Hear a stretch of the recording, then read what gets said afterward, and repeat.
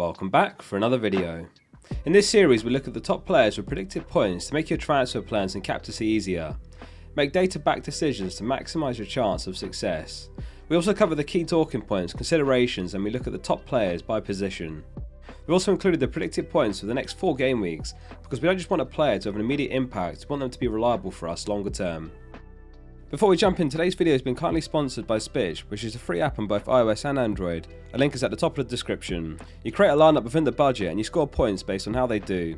What sets it apart is you pick a fresh team every game week and you can win prizes. They've got some completely free leagues to enter at the moment with prizes such as AirPods, Beats headphones and Premier League tickets. However, since you can play for money, it's 18 plus only. Thanks again to Spitch. To download the app, simply hit the link at the top of the description. Enjoy the video.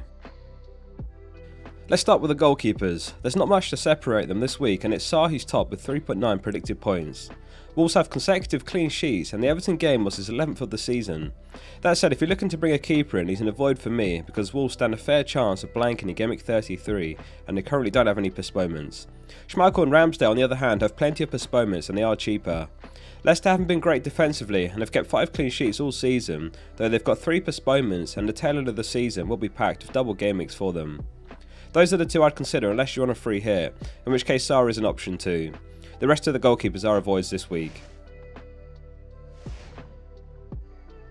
Onto the defenders, and Reguilon's top with 3.8 predicted points for the game against West Ham at home. With Sessegnon out injured, he looks good for this one, but a very risky longer term pick, as Conte has shown intent to rotate.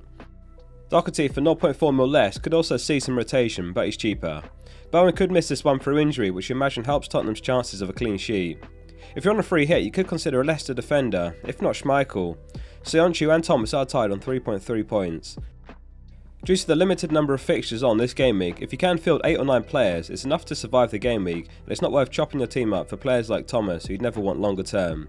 Arsenal are likely to double in Gameweek 33, which makes Tierney, Gabriel and White all great picks. Therefore an Arsenal defender would be my pick if you're not tripled up already. If you found this video useful so far, please drop it a like to support the channel. Let's take a look at the midfielders next. Son is the obvious pick among the mids and he's top with 5.7 predicted points. If you've got a decision to make between him and Kane, then my pick would be Kane, who's in better form and he takes up a forward spot, but we've been lacking options recently, while we have an abundance of mids. Barnes and Maddison both look like great picks for their fixtures at home against Brentford. Barnes has missed a few games here and there throughout the season, but when he started the points have been ticking along. Barnes hasn't blanked for 2 games in a row since Gameweek 5 and 6, excluding games he didn't play at all. While over the season, Maddison has the most points in that Leicester side with 108 and he's hit double-digit points on 4 occasions. With the return of Smith Rowe in Gameweek 29, Martinelli looks likely to be the first attacking substitute. Therefore, if money's no obstacle, Saka is the best Arsenal mid to have. However, Martinelli has been taking some set pieces and he got the assist with Partey's goal, so you can't go wrong with Martinelli or Odegaard even if he gets you 70 or so minutes.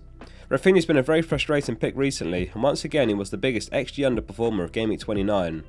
If you need to make a decision between him and Barnes, I'd say go for Barnes. Not just due to the high predicted points, but Leicester are also very likely to have a double game week in 33, while Leeds could blank. Let's take a look at the forwards next, and Kane is top this game week with 5.8 predicted points. If you're fortunate enough to have both him and Son, then Kane has the high projection this game week and he'll be my captain. Lacazette is second with 4.6 points, followed by Jimenez and Tony. Up until Game Week 28, Tony had 6 goals over the season, but in the last 2 game weeks he scored 5, albeit a few of those were penalties. If I were on a free hit, I think I'd have the 3 above him over Tony, but he's a good option too. Unfortunately, Brentford are unlikely to have more double game weeks for the remainder of the season, which could be something to consider too. Bamford returned to the starting 11 last game week for the first time since Game Week 5. He was subbed off at half time, with Marsh evidently erring on the side of caution, as he later confirmed there was no injury, but he was simply easing him back. It looks like it could be a game week too soon to jump on Bamford, but if you fancy the punt, we saw what he's capable of last season. That wraps up the video, thanks for watching. Before you go, please drop it a like if you found it useful. I read every comment, so leave one below and I'll be sure to read it. See you soon for the next one.